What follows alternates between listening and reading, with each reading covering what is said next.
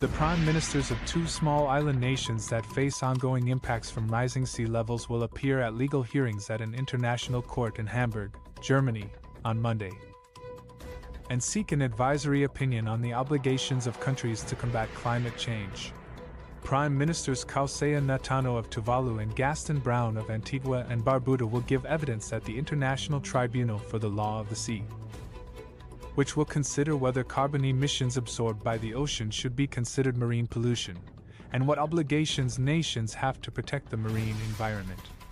The tribunal will issue an advisory opinion, which is not legally binding, but offers an authoritative statement on legal matters that could guide countries as they craft climate protection law. The prime ministers, representing the Commission of Small Island States on Climate Change and International Law COSIS, will argue that countries have an obligation to protect the marine environment under the UN Convention on the Law of the Sea, including from greenhouse gas emissions.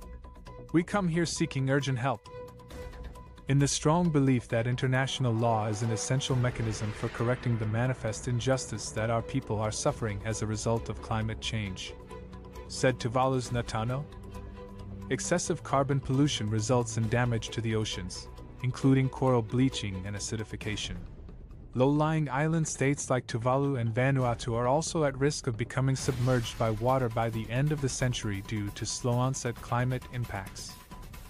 Small island nations have also sought legal clarity on nations' climate obligations in other courts. Vanuatu led a campaign to ask the International Court of Justice (ICJ) to issue an advisory opinion on countries' obligations to address climate change.